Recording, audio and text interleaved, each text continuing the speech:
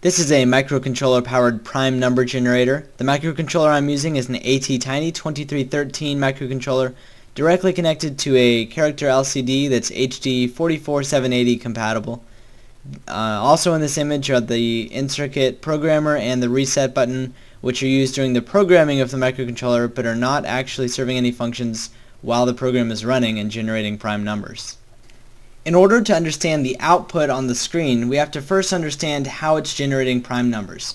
Unfortunately, there's no easy mathematical formula to simply generate a list of prime numbers.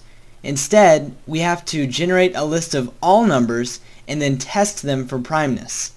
This program generates numbers from 1 to 2 to the 25th power, or a little bit over 33.5 million, and tests every number along the way for primeness.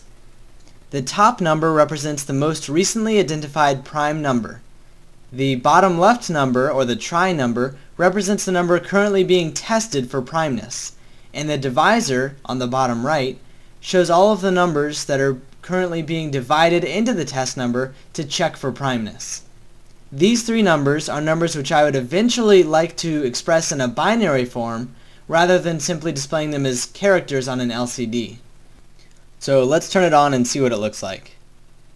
Here we reset the program and it starts from 0. You can see it rapidly cycling through all of the tested numbers for primeness, and as it runs it adds the located prime numbers to the top row.